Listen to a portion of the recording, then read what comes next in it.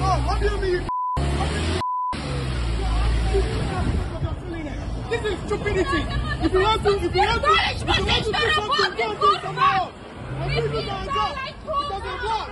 Please. Move yourself out of the way. I know you want to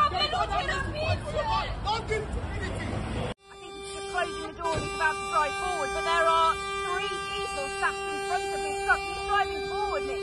He's just suddenly had to brake because he hit one of them at the front. I mean, I say very, very slowly, but these drivers doing everything they can to try and move them, intimidate them, and so far it's not working. Between the drivers, one of them grabbing and dragging at protesters, the shouting, the screams. It's actually turning a little bit violent here, to be honest.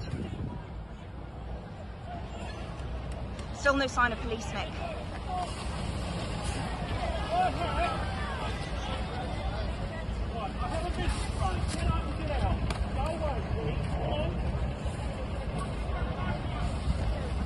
Well, actually, it's quite interesting because just before they started here, there were a group of 20 of them having almost a powwow, a circle. I'm watching Nick, because again, it's literally scraps. They are picking up protesters one by one and dragging them, and I think they've managed to free up one lorry.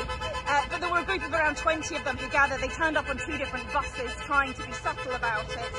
They waited around 10 minutes by the side of the road before stepping forwards, and actually a Highways England van drove past, didn't see them. Still no sign of any police here. Really testy, Nick. There's a group of around 5 or maybe 6 drivers who keep running forwards one by one and picking up the protesters and physically dragging them.